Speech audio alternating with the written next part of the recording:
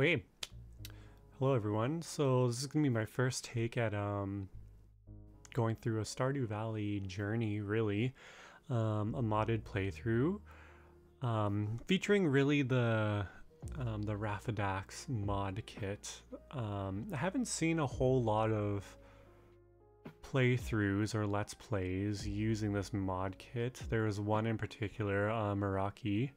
But she hasn't really uploaded in some time, which has been kind of a little upsetting. I'm sure that there's many valid reasons why, but I have been missing seeing, this feature playthrough that's a little bit different from the ones that you typically see.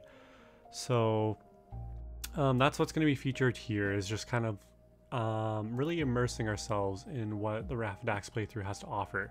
So before we actually get into the gameplay, I'm going to show you kind of what mod pack I have that I'm going to be using for this playthrough.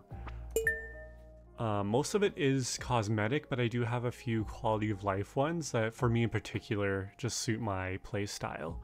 I've spent a lot of time modding, and I've gone down the rabbit holes of using the tractor mod at 12 speed, yada yada and whatnot. But I've also gone the opposite way of doing a playthrough with a 5% profit margin. So I've kind of seen both ends of the spectrum here, and I'm still trying to find my niche, as we all are. That's why you're probably watching this video, is to get some inspiration of some mods that you want to try out. So hopefully this can give you a little bit of insight into whether, the Raffadax kit is something that you'd be interested in or not. So I'm not going to go over every one of these in detail, really, just kind of maybe a little bit of discussion as to why, or if they're not important at all. Like, for example, like the first 4 here are all cosmetic mods, which you'll see in action as we go along. The better greenhouse mod here, I will be using a greenhouse mod. This basically replicates if you're using Stardew Expanded. So it's just a greenhouse that fits 9 iridium sprinklers, and it has 8 tree plots on the left and right sides. That's all.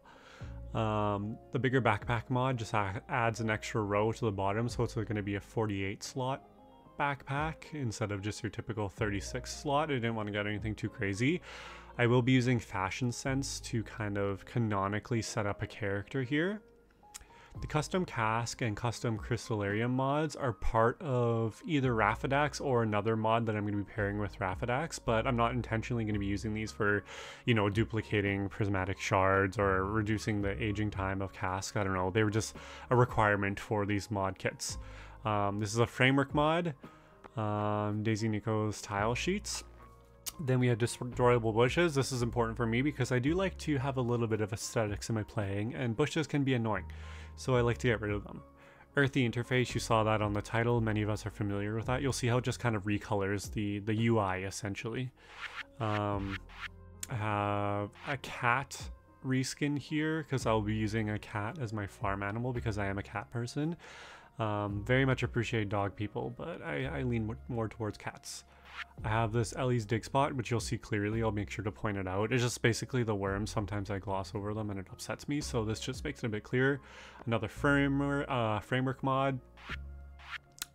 Furniture adjustment. This is mainly for inside the house, just to customize it a bit, because I don't like how all the furniture is locked to a grid and it complicates, like the rugs going under things. So that's what this one's really for, and I'll fiddle with it a little bit once we get in there. This is this mod, the menu, GMCM. Greenhouse entry be gone. That removes those little square tiles at the front of it because they look a little bit goofy.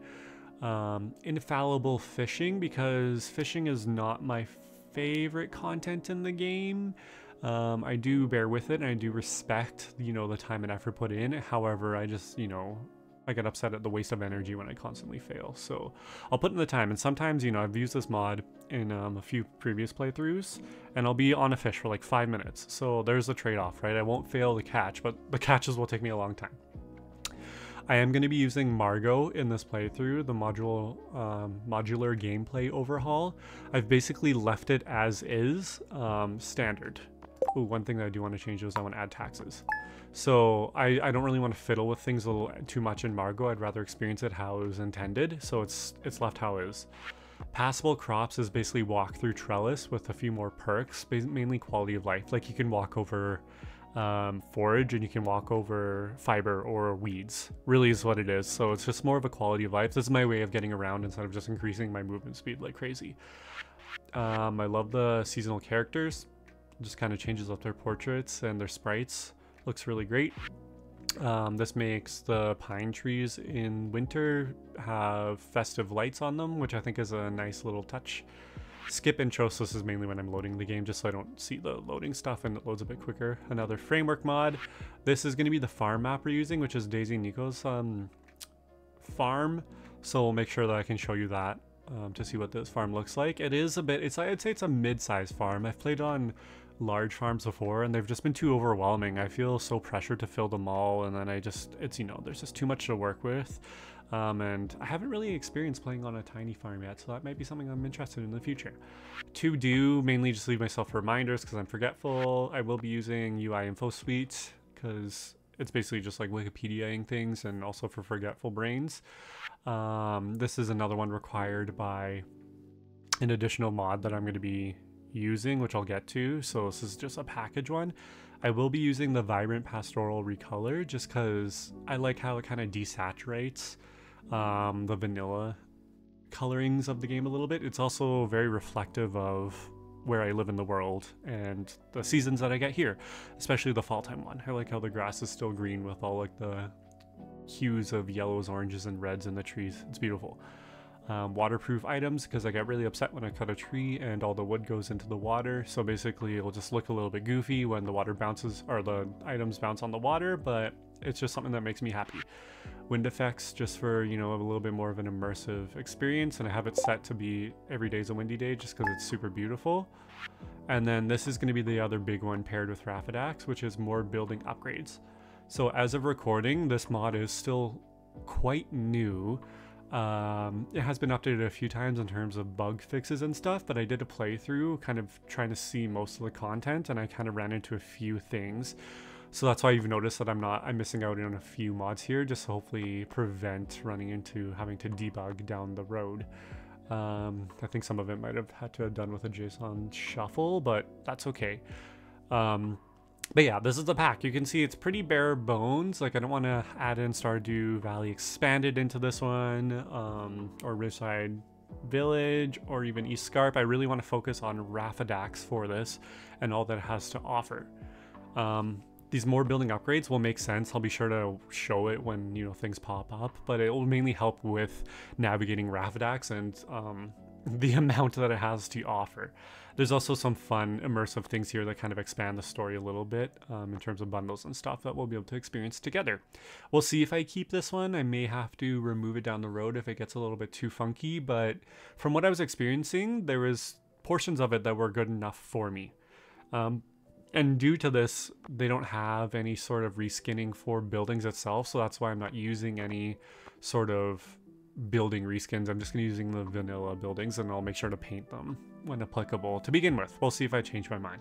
But yeah, that is the mod pack. So now let's see it in action, and I can walk through it a little bit, okay?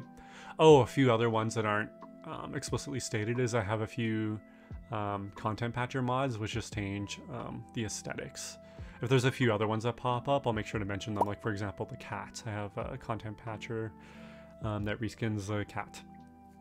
So I'm going to be starting with the mirror because I have fashion sense. For this playthrough, I'm going to be naming this farm Hemlock. I'm probably going to be naming all my farms on this channel Hemlock, just because I love naming things after trees, that nature-oriented aspect. My character's name, or the one who's telling the story's name, is going to be Seamus. And I actually didn't think about what Seamus's favorite thing will be.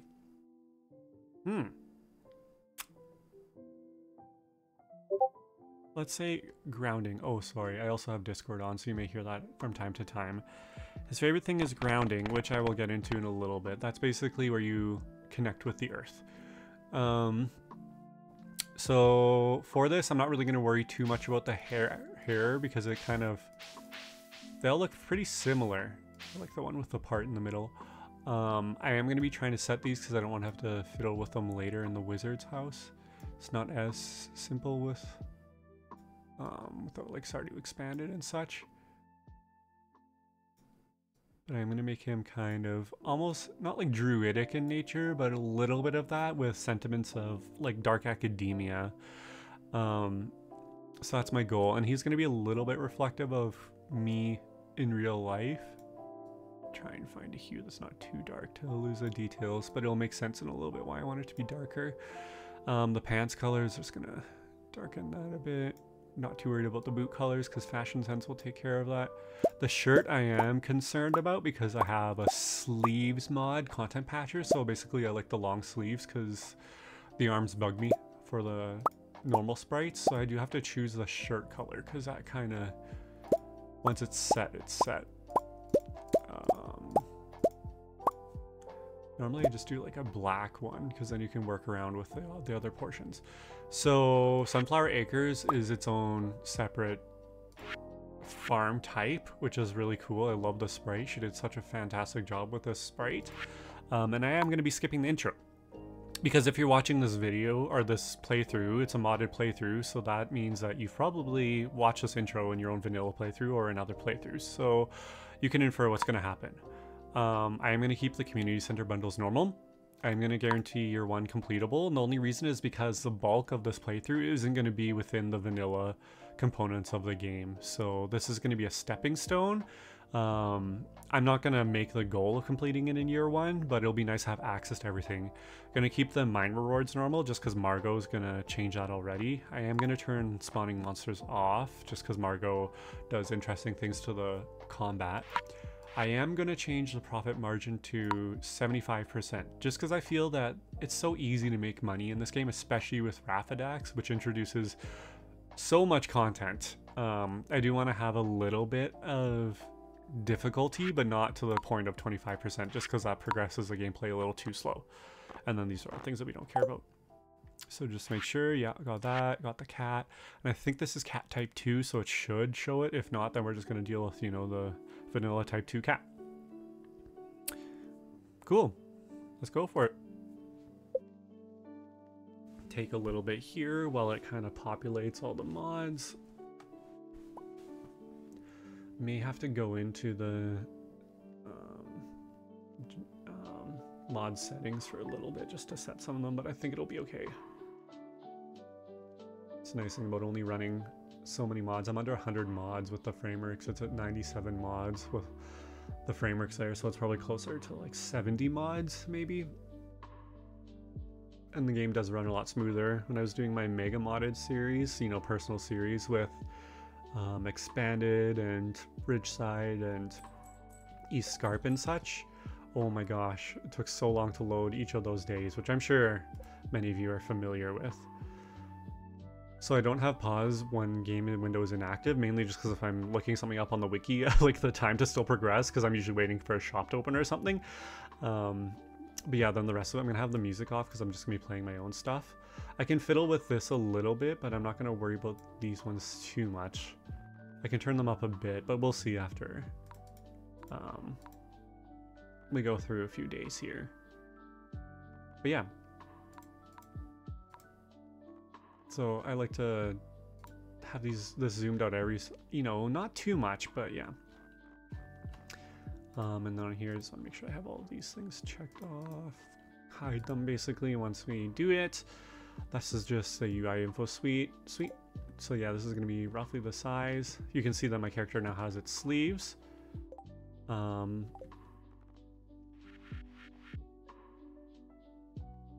think all of these are okay for now. I don't think I need to fiddle with any of these right now.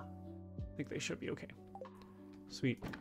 Okay, so one of the first mods I want to show, which is pretty awesome. Oh, did I keep it on here?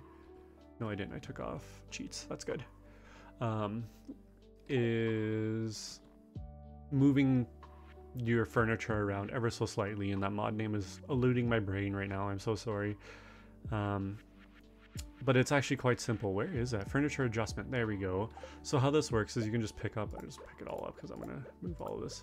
So I want to start with a rug, and I want this to be kind of, do you see how you can't center it on the fireplace? So you basically put it down there, and once you have it down, is the last thing you selected, you use your number pad, and I'm sure you can, you know, obviously change the keys that is bound to this if you have a keyboard that doesn't have the number pad. so you can actually center things so it's a little bit more tasteful, you know, a little bit more aesthetic, so to speak. Oh, wait, I wanted to put that one down there. I don't know, it just looks a bit nicer. Same with like the bed, right? I'm not actually going to put my bed in the corner or right against the door. I'm just going to put it right there.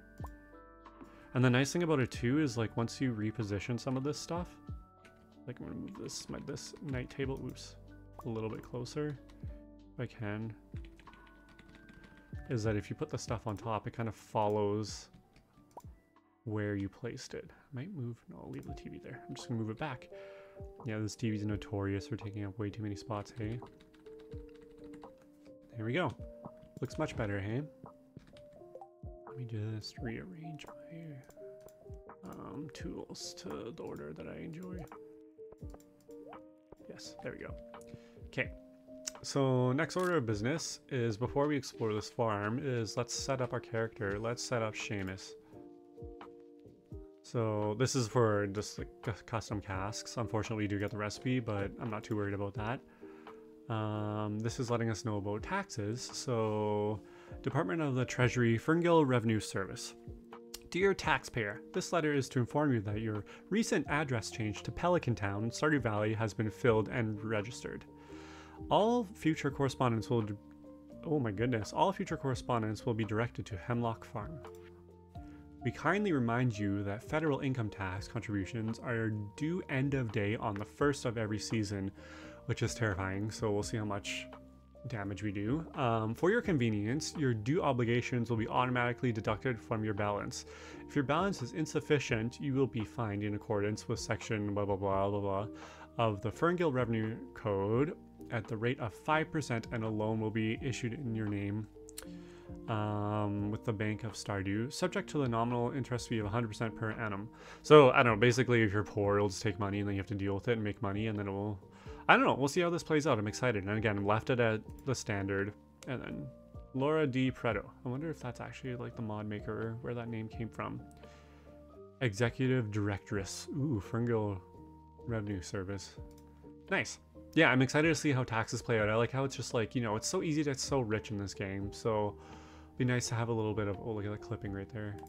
You know, layers in here. All right, and I heard someone new was moving into the valley and thought to offer a housewarming gift. I've included my old hand mirror with this letter, which should help with your fashion sense. If you ever lose it, you can buy another from Pierre's shop. Haley. Cool, thank you, person who we haven't met yet. Probably one of the kindest things you'll do all year long for us. Cool, so I'm gonna kind of customize my character a little bit. I have done this already, so it shouldn't take too long. It'll just take a little bit of finding everything that I want to find. These are also mods that were not listed in the generic mod configuration menu, but they're all the fashion sense mods, so they list them up here if you want to search them up on Nexus. So this is the backpacks and baubles one, which is pretty cool because it adds, you know, actual backpacks and stuff. So I am going to be using this backpack, or a backpack, because I like the idea of, like, if you're adventuring, if you're farming, collecting this stuff, canonically having somewhere that it goes. But I am going to be adding in a cape as well. I can't remember which one I like. I think it's this one. We're going to be making this more of a darker green.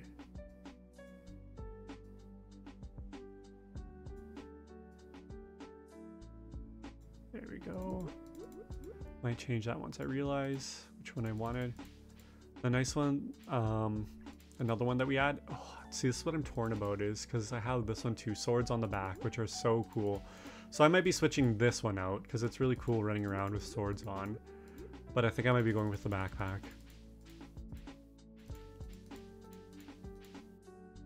Because I just like how it looks. I think this is the wrong cape too, because I like the ones that kind of cover your arms. Yeah, I like that. Okay, we'll stick with that for now, but then there is one other accessory that I wanted. Actually, it might be in hats. It's in hats. This might take a little bit. So these are all hairs that I was fiddling around with, but they're all very, you know, kind of like very feminine, as fashion sense unfortunately goes, is that it's very strong and having, you know, a feminine presence, but in terms of masculine or androgynous, you have limited options, so to speak. It's really hard to see this color. I'm gonna just make this white so we can actually see what's going on. Cute. Yeah, hats and horns. This one was cute. I got this for like a few in here. Like these more of these like circlet ones. That's gonna be kind of the direction I am leaning towards, which ironically doesn't match the, look at this huge fungus one. Doesn't match the traveler's energy so much, but you never know, right? Might switch it up. My intention is to not change my look too much. That's not kind of like the play style I'm gonna be going for.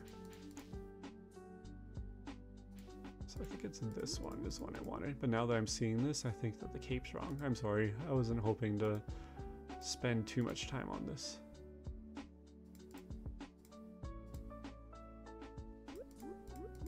I think it's this actually. Yeah, okay, let me just change my boots because that's gonna bug me.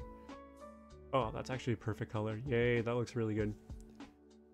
So yeah, the hat is kind of out of place, but trying to find a hat that applies is difficult. And I could just use no hat. I think this is a bow on the back. Yeah, that you can't really see because I already have other things on my back.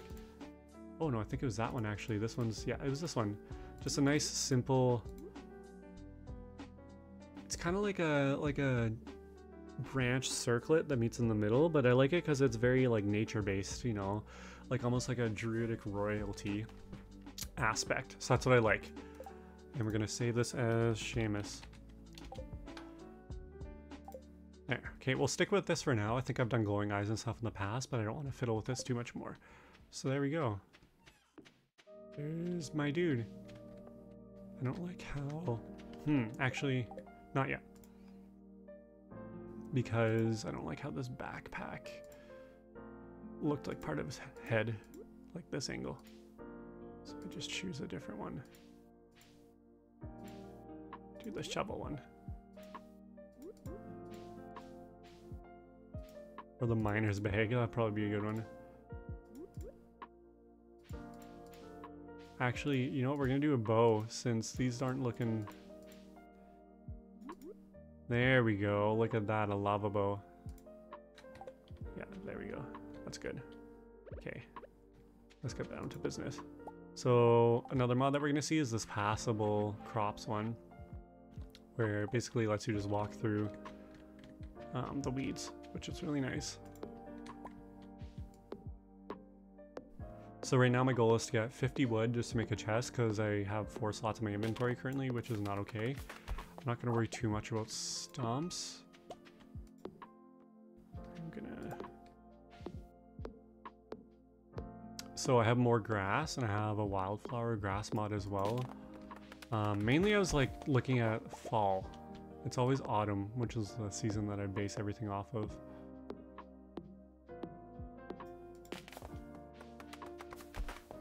Because that's why the grass looks a bit different, because I don't like just the regular green grass.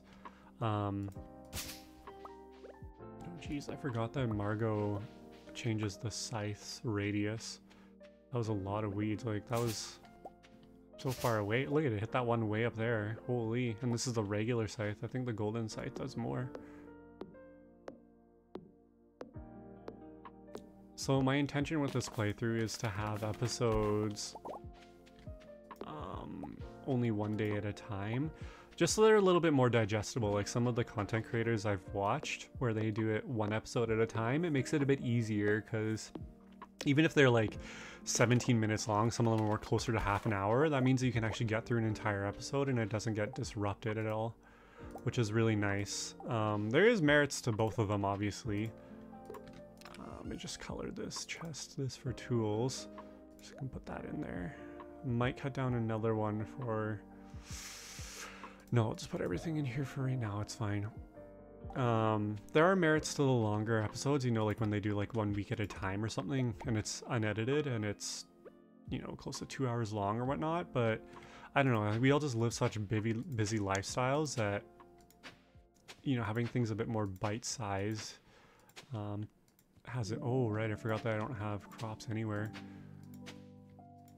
That's gonna bug me.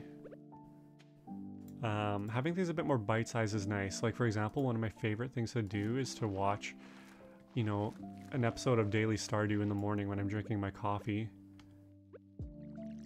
And that's usually only like 15-17 minutes. So Shout out to Hodgepodge.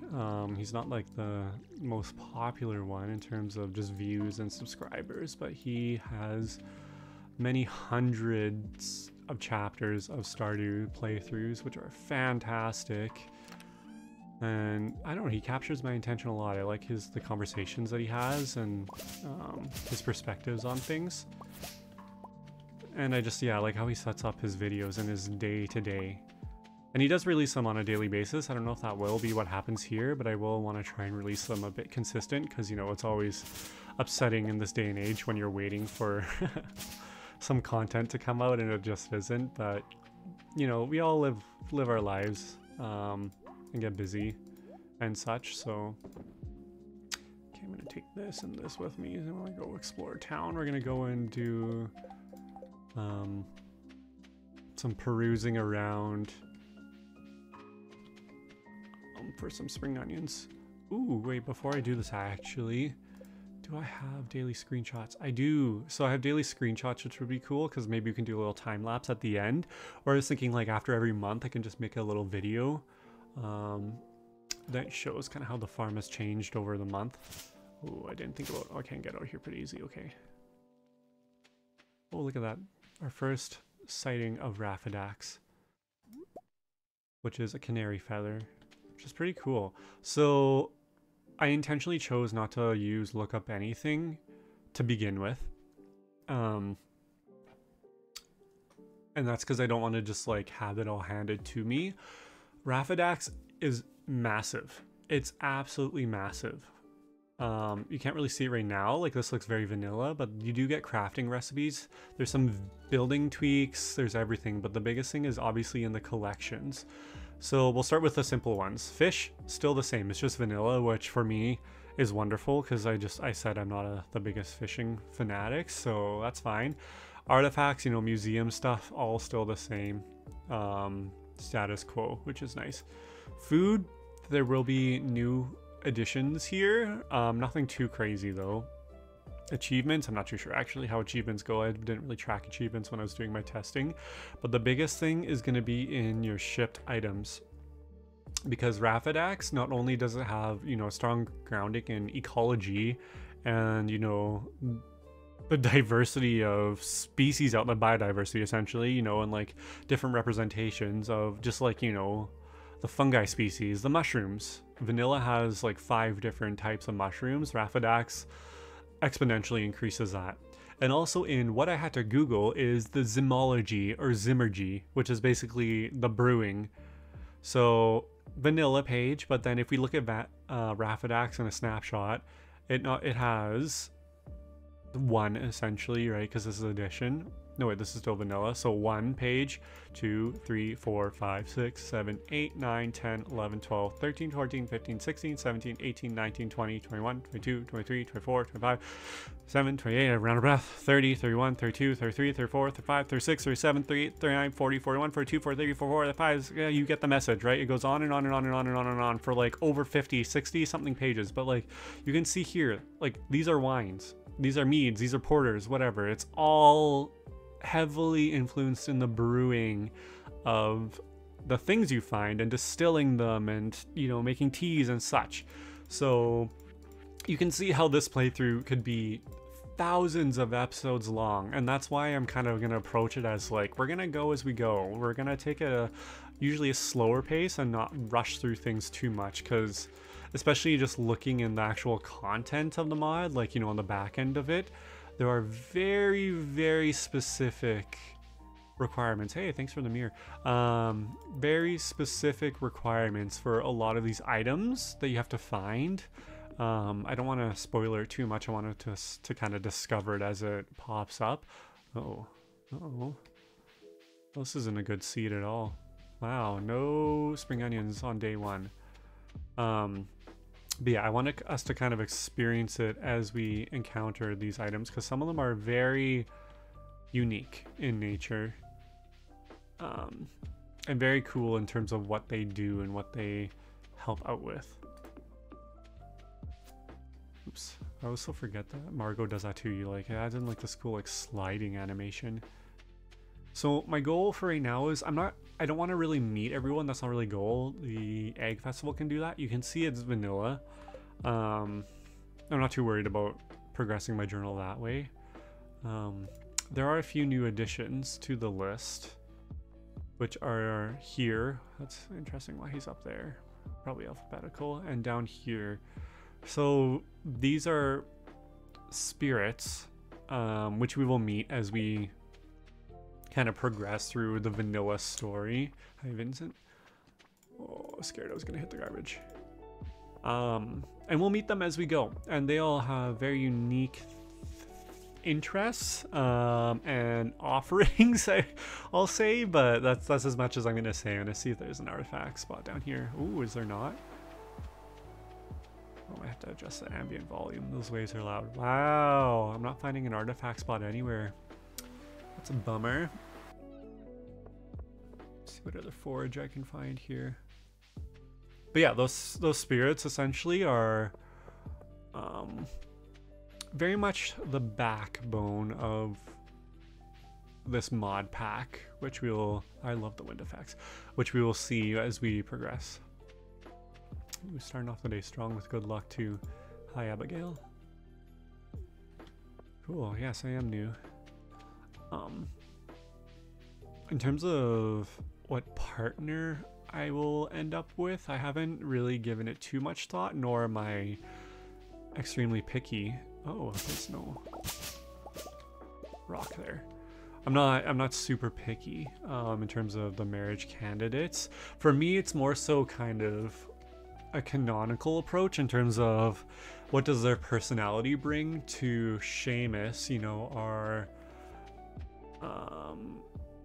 academic druidic adventurer here, in terms of his partner, and also just what does their spouse room look like too. That's and their patio. That's a big thing for me, again, just on the aesthetic side of things. Hi, Demetrius. But other than that, I'm not too picky. They all have their own perks and wonderful kind of quirky moments and such. So there's still no artifact spot. Hey, I had to look around on my actual farm for one.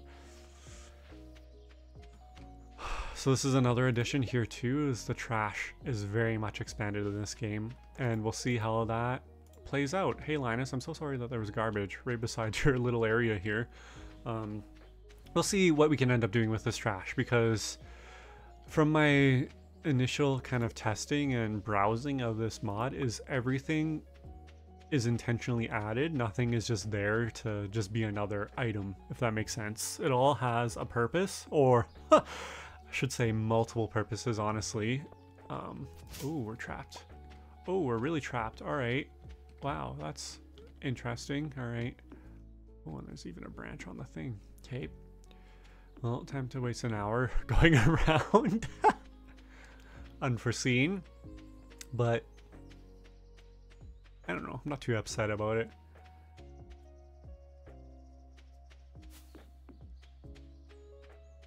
I was looking at doing a... Have I actually officially met Robin? I think so. In the intro you meet Robin, don't you? Yeah, so I don't need to... Should I hang around for Sebastian? No, I'm not too worried about meeting him. I'll meet him at the Egg Festival. It's on Spring 13.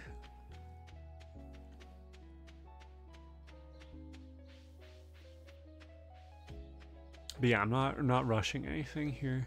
So I'm sorry if that's not your style and you want to kind of get through the content and see everything. Hopefully you'll join later down in the playthrough, so you can just skip a few videos. And oh, nice daffodil and Alex. Ooh, can I get him with my slow uncaffeinated? Yeah, you can just skip a few episodes here or there, you know, for the boring minutia as we get to it. But I also want to just experience things and really dial it back. Like, I was taking some time browsing through the YouTube channel of just, like, you know, the Let's Play Stardew Valley videos that are out there, and, like, you know, the multi-episodic ones. And oh, nice, sweet. So now I can kill myself, which is good in game. And so many of the modded playthroughs, like, it's just people obviously experiencing it the way they wanted to, but it was like such a fast pace. Like, their characters were zooming around the map, and they were using chests anywhere, and you know, like the auto storing, which again has its merits. I've definitely had my fair share of playthroughs like that too, but at least for me personally speaking, whenever I do those playthroughs, they last like a year, maybe 2 years before I'm completely bored from them, because, you know, I think the true value and enjoyment in Stardew is the struggle, right? It's always, that's why people do so many of these 100-day Let's Plays videos, is because it's struggling through this material, which is really what is the fun part. Okay, I need to change something too, because this, just shipping these for the shipment receive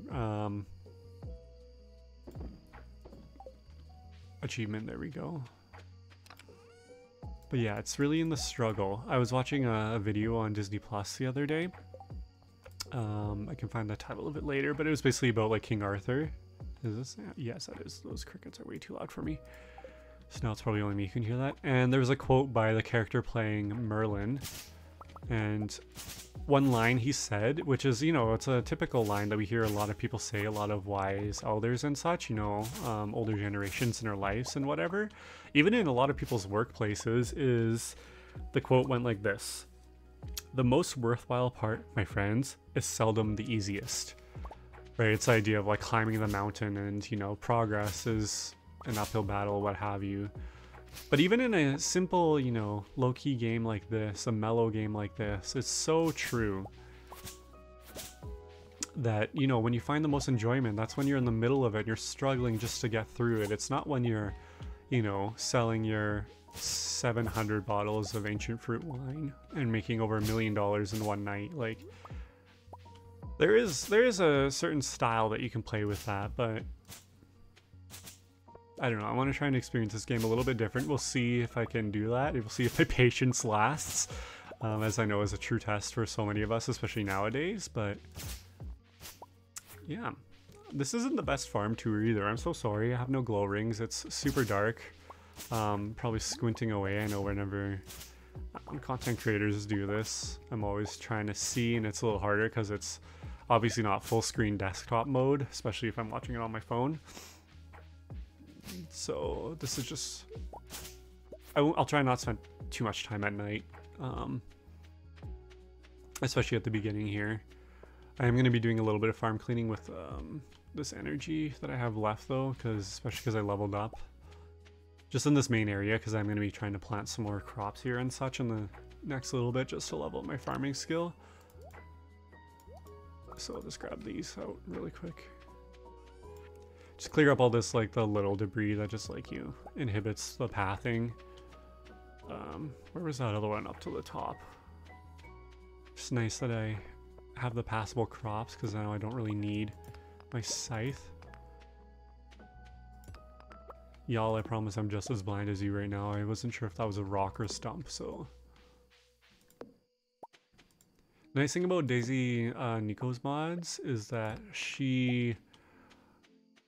the architecture of the maps is that she places in these lights, and, you know, I like the fences and all these immersive concepts that she has, and then interpretation, because it adds a little bit more life to the farm, a little bit more that it was, you know, previously lived in, so to speak. There we go, that's a twig that I wanted. That it's like, you know, we inherited this farm, and it wasn't just a blank slate. Even though I still to this day do feel that the standard farm is, you know, my favorite, because it's so customizable. You can take it any direction. But I love also experiencing what all these other mod creators made, seeing their own inspiration and creativity as well. And these ones that just add a little bit more depth, you know, to the world. How much more energy do I have in here? Remember, I'm level 1, so it's 2 energy per hit here. Is that? Okay, that is. How much energy do I have? 8, 4, 6, 4, 2. I just don't want to get sluggish because, yeah, it's 10 after 1. Oh my gosh, it's 10 after 1. We gotta run.